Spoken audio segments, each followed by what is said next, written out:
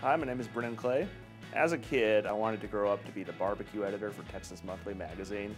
I think it's the only publication in the country that has its own barbecue editor, and you get to just drive around and eat barbecue all the time.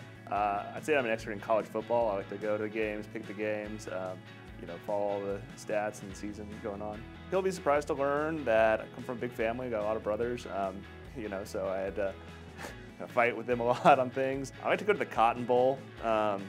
Especially, for the Cotton Bowl game and for the OU Texas weekend. I think it's fun to be at the state fair and be in that environment and see a game there.